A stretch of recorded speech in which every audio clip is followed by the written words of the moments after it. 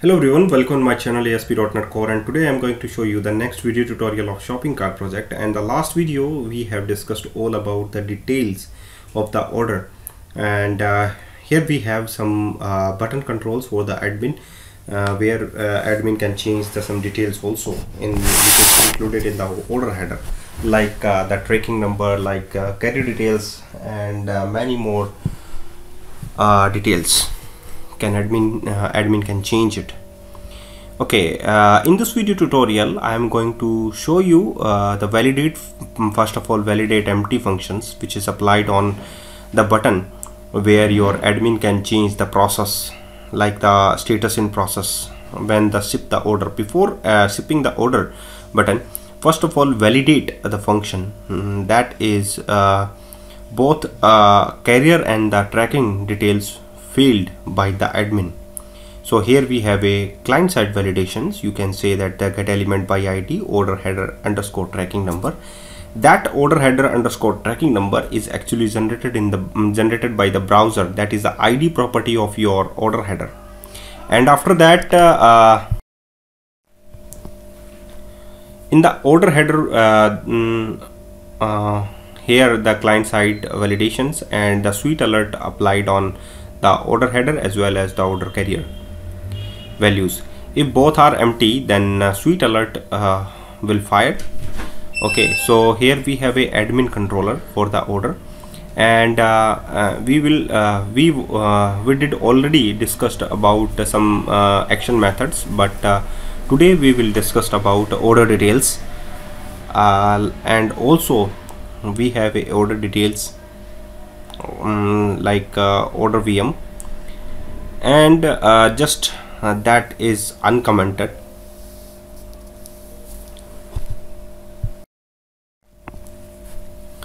So here we have a action post action method for the order details. So just uncomment that code, and also in process and some button action methods.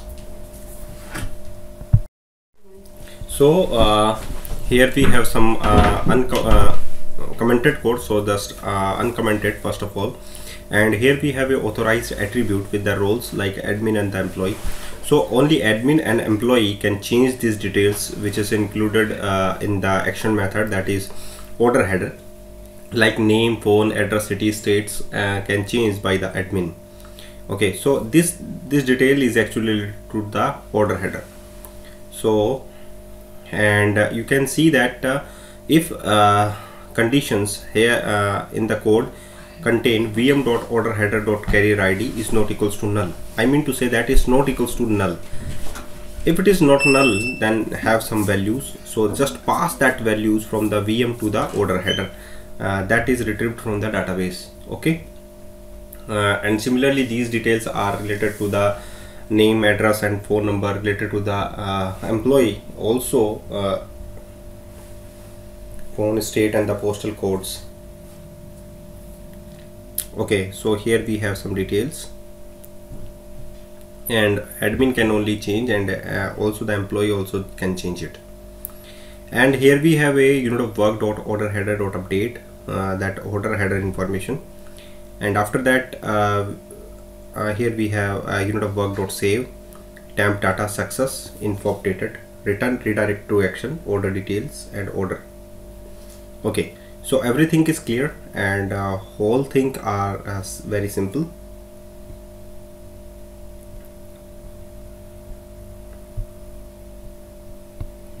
Okay, now here we have ordered header dot tracking number equals to vm dot order header dot tracking number. So so similarly order update,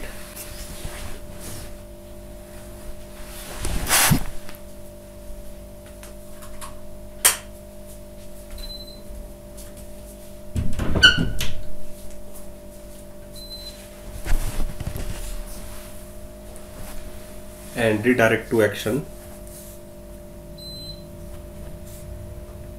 with the vm.orderHeader.id. And the next method is that method is actually occurs when we click on the update method in the order summary. Okay, so here is the post action method of the order, and here we have a authorized attribute with the roles website role.admin and website role.employee. So the next method is in process. In process, I mean to say that order is approved, then going for the in process post method, and after that shipped, and after that okay, everything is clear, and also we have to refund. And the next method is the pay now for the user also, if it is order is pending. So in process is actually order VM unit of work dot order header dot update status VM dot order header dot ID VM. Okay, so in the in process mode, when the order is approved, I mean to say that payment is cleared, so after that you can change the order header information, like the order header ID first of all in the parameter, and the second parameter is order status, that is the status in process, and under process you can say. So in process, in the order VM. So by using the VM you can get the ID property of the order header, and also order header have some order details and the order status. So here we have a ID and the order status, that is the status in process. So order process, order is in process, or you can say that under process.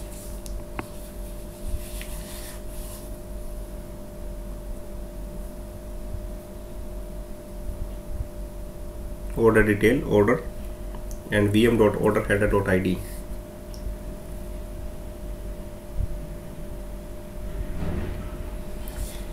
And here is the next things to add, that is authorize attribute roles equals to website role dot role of admin, and the next is website role dot role of employee. And here we have a shipped action method, that is calling from the order VM after in process mode. If it is in process is complete, then you can go for the shipped method, and only admin and employee can change it, the order status. So first of all get the order header by using their order ID. So here we have a order ID is in the VM. After that we can change the carrier detail as well as the tracking number, and also the order status and the date of shipping. Okay, so first of all get the order header, and after that can change the carrier and the tracking number and the order status, that is order shipped.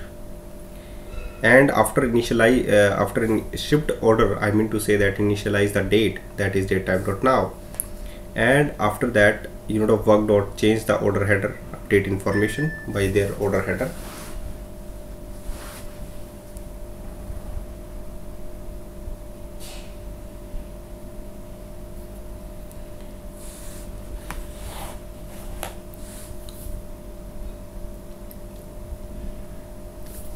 Temp data with the success order status update shipped. Now the next thing is the redirect to action order details, the order, and the next thing is the cancel order. So if you want to cancel the order, first of all check the payment status by using their order ID. If the order header dot payment status is approved, then refund initiate. So refund create options, and reason is the requested by the customer, and the payment intent is the actually existing in the order header, that is payment intent ID. After that create a refund service, and refund service is created by the Stripe method, by using the Stripe method for in the refund create options. And after that can change the order header update status, that is order header ID and status in the order header, and also the payment status. If order header dot payment status is not in approved mode, then update the status, that is status cancelled.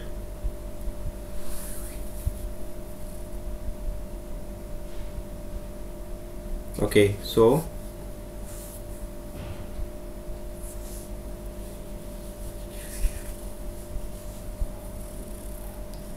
So by using this unit of work dot order header dot update status, so in the update status we have a change the order status as well as the payment status, and in the payment status also initialize the order status by using their status refund, and order status that is cancelled.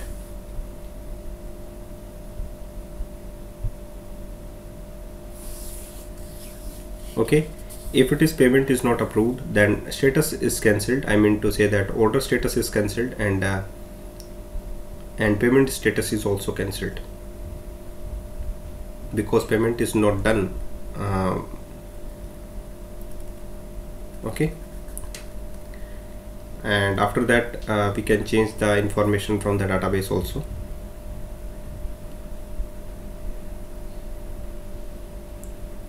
Now after that you can run your project and see the outputs, what will be happened when the order status will be changed, and also the status changed. You can see the outputs.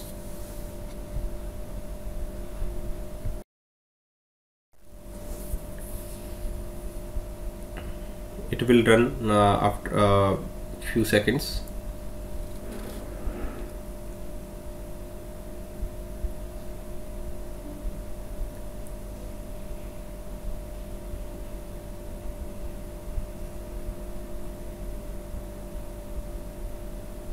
Click first of all login into the system, that is admin.